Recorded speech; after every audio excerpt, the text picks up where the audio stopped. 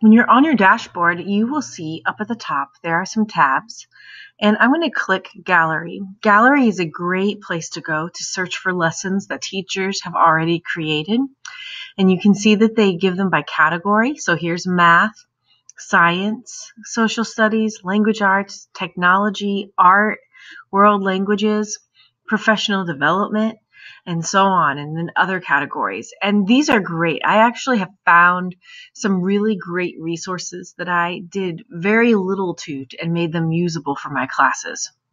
And it saved me a lot of work, and they were very well done. Now you can see also up at the top, if you would rather just search for something specific, maybe you were teaching a unit on adverbs, we could click here and you'll see that you will get results that relate to that.